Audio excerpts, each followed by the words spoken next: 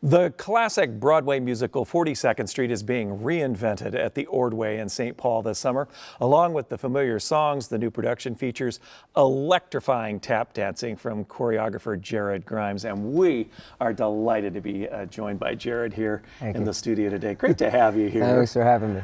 Talk to us, if you would, please, about how this has been reimagined. What does that mean with this show? Oh, man, we were just taking a classic show that is 42nd Street, and we've made it for a new generation, while at the same time, it's still for the older generation that grew up with the musical. And so I would recognize this story. You definitely recognize the story. The story has not changed. The melodies and the songs have not changed. We've just kind of tweaked them a little bit for a new generation and just kind of really just sit in a really good middle ground for all worlds that love musicals. What was the challenge for you doing this, coming up with the moves and to make this choreography look as fluid as it does? We're watching some of it right now. Yeah, I think the challenge of it was to make sure I kept having fun and make sure I respected the guys that I grew up watching, which were the Fred Astaires and the Gene Kellys.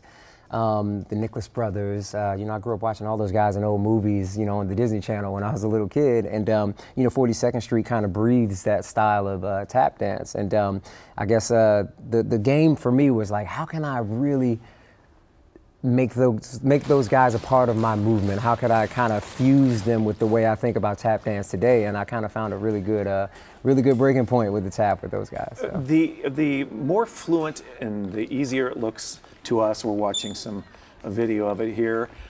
Would you say that is a reflection of how much hard work is involved in making it look that good? Yeah, I mean, we work very hard every day over at the Ordway, and a lot of the style, there's the classic arms, and then there's moments where I'll just say, you know what, I'll give you a couple eights to do what you feel in this moment here. It's like jazz, jazz funk a little bit, and it's just, we get in a room and we create and we figure out what our bodies enjoy doing, and then I kind of turn that into choreography sometimes. I understand this has a wonderful cast. Tell us about that. Oh my goodness, this cast, a lot of them locals too. I didn't know there was so much talent here in the Minneapolis-St. Paul area, in the Twin Cities. I mean, I was blown away at auditions.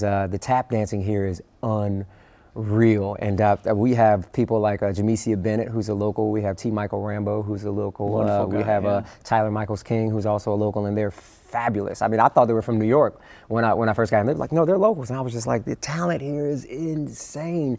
And the tap dancers, some of them are from New York, some of them are from here, and they've all blended together. They blended their styles, they blended their confidence together, and the energy when you walk in the room, especially when they have their tap shoes on, is out of this world. Well, if the enthusiasm that you've brought to us today translates even half to that stage over there, then this is a surefire hit. We wish you the very best. I think it's just great what you're doing, and your passion is sure showing, that's for sure. Thank you so all much. The best to you. 42nd Street begins its run at the Ordway on Tuesday, July 23rd.